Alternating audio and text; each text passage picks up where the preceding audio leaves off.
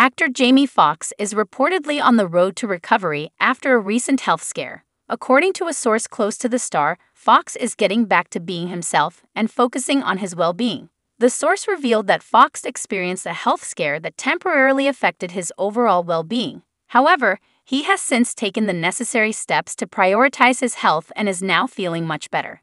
During this challenging time, Foxx has been surrounded by the support of his loved ones, who have been instrumental in helping him regain his strength. The source emphasized that Foxx's health scare served as a wake-up call, prompting him to reevaluate his lifestyle and make positive changes.